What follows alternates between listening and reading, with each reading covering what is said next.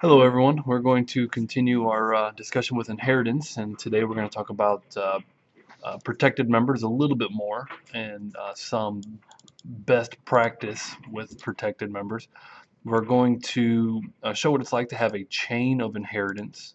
So when you have fields that are passed down through multiple child objects, so we'll have child or children of children. And then we're going to introduce the object class and how that works with Java. So kind of starting off with protected members best practice.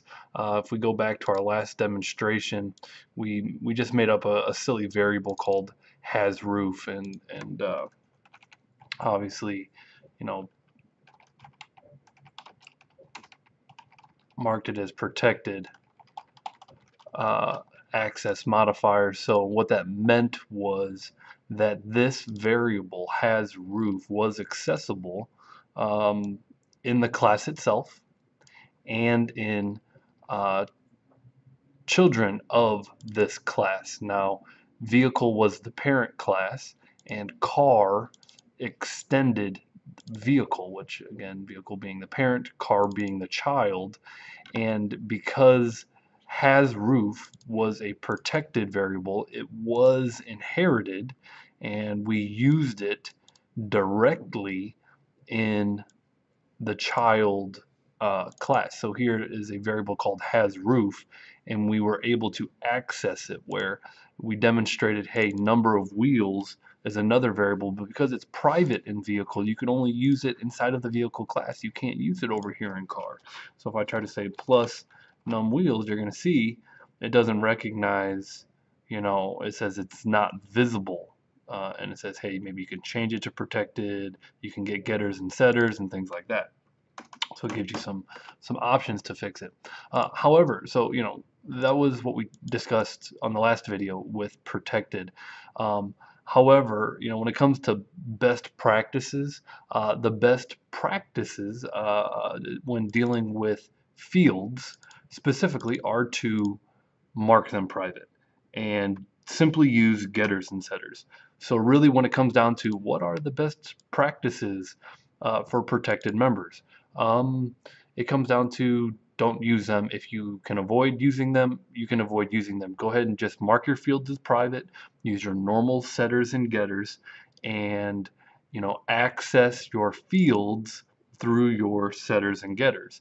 That's going to hide your data as best as possible. It's going to secure your data as best as possible. So what I would do here is I'd go ahead and mark this private, mark that has roof, and you could see it still works in the class itself.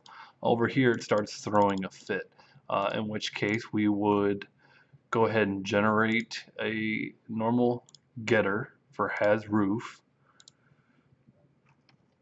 and somewhere created is has roof, right? Because it's going to return true or false. So the naming convention's a little strange there, a little funny. But then we could call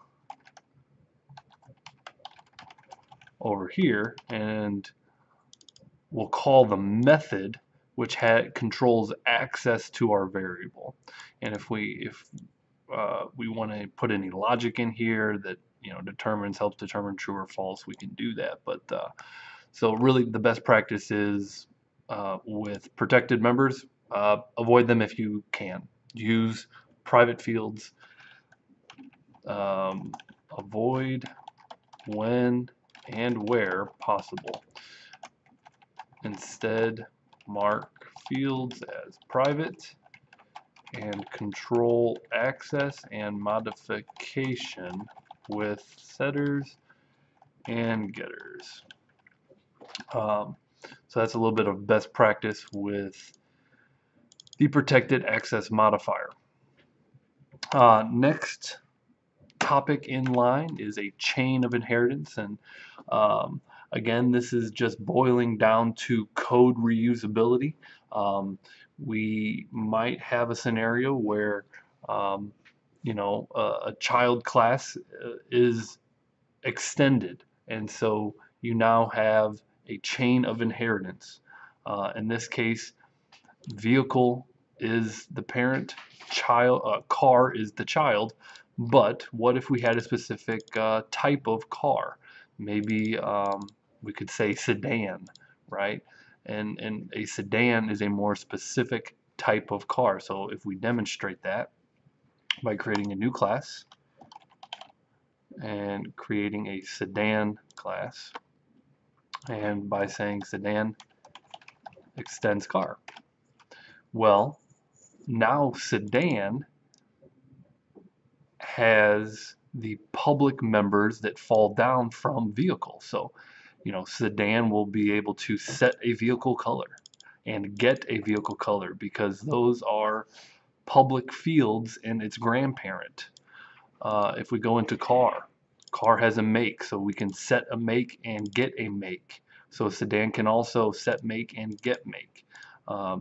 Simply by extending car, car extends vehicle. We have access to all of those methods, and through those methods, we have access to the private fields. So to demonstrate this, sedan, my sedan equals new sedan, and that should work because we're just using the default constructors where we're not passing any data. And I'll be able to say my sedan just to demonstrate this. Set vehicle color. Again, set vehicle color is a method that has been inherited from the vehicle class through a chain of inheritance, right? So vehicle goes to car goes to sedan, and because we create a sedan, we can now set a vehicle color to blue.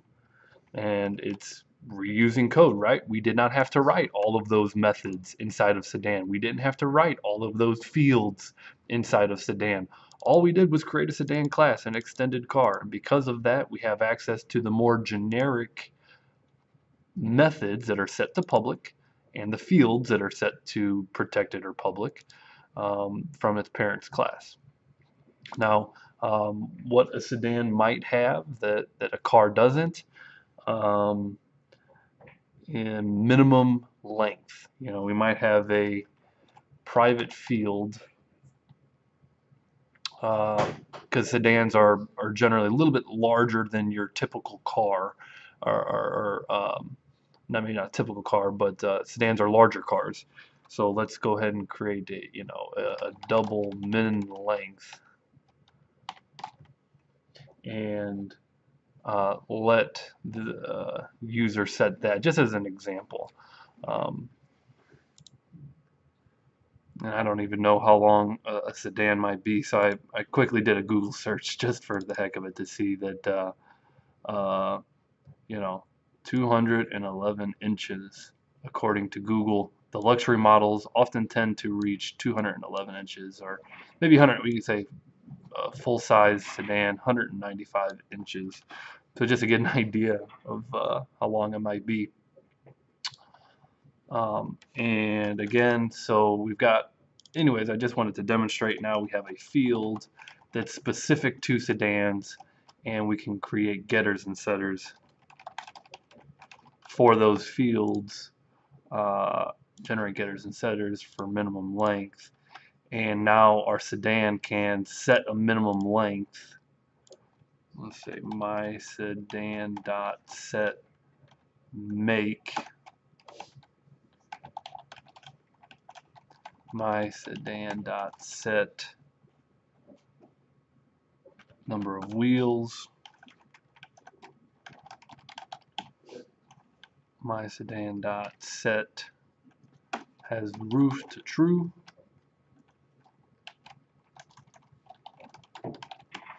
and finally, just to minimum length is a setter that's unique to sedan. So I think we said 195 inches.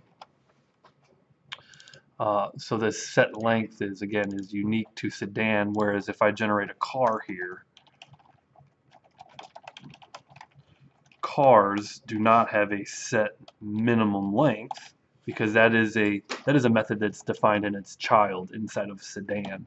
Um, and you know, in chains of inheritance, cars can have um, other children, right? A parent can have multiple children. However, something that is important to remember, and uh, specifically with Java, and I'll just make a note here,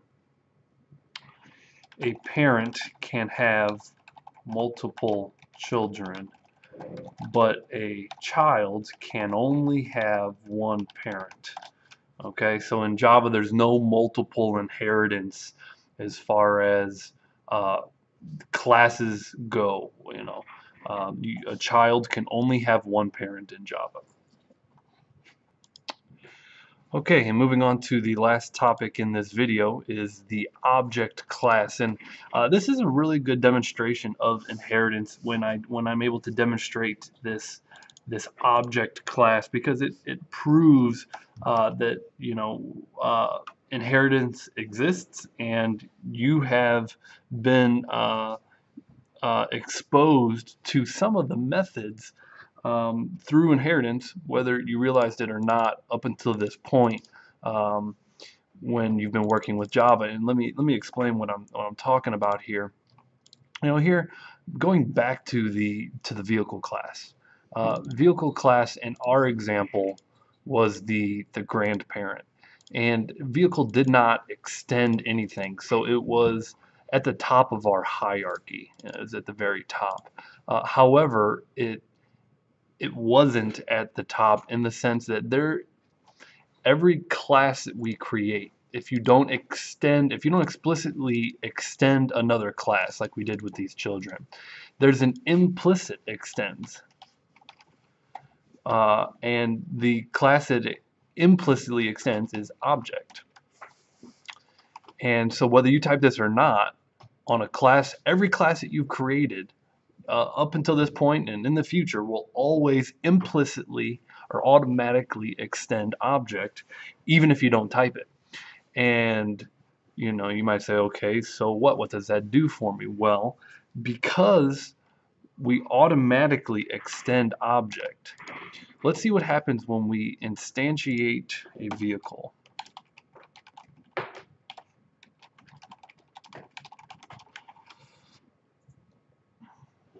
If I could type V-H-I-C-L-E, vehicle. Because there's an automatic inheritance chain that's going on. Look at all of these methods that are that are available to us that we did not write in vehicle. Now in vehicle we did write some methods. Kind of going back here, we have the number of wheels, set number of wheels, we got constructors, we've got a toString, which by the way we override. Okay, now for example, there's an equals method, get class, notify all, toString. Now granted we overrid that, but there was a toString method that was automatically there for us when we simply instantiate a vehicle. Where do all these methods come from? You know, you maybe never thought about that in the past, but every one of our objects, these methods are coming from the object class. And so this object class extends object. You know, this is the parent class, the highest class in the hierarchy to them all. You know, to all classes. So that's kind of the theory, and that's why we have certain methods available to us, like the toString method. That if we choose to write a toString method, we have to overwrite it, which means we have to give it a more specific version in the child. So that is kind of the concept behind the object class. The object class is the super class to them all. You know, the grandparent of all Java classes.